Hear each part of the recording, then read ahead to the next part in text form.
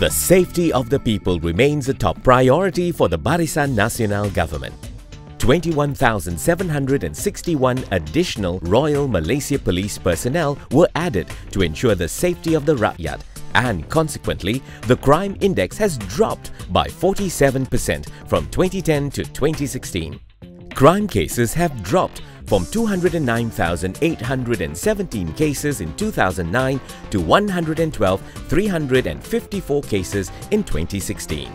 Through the LED streetlights, CCTV and SafeCam projects, 5,210 streetlights and 992 CCTVs have been installed. 2,852 petrol stations are involved in the SafeCam project.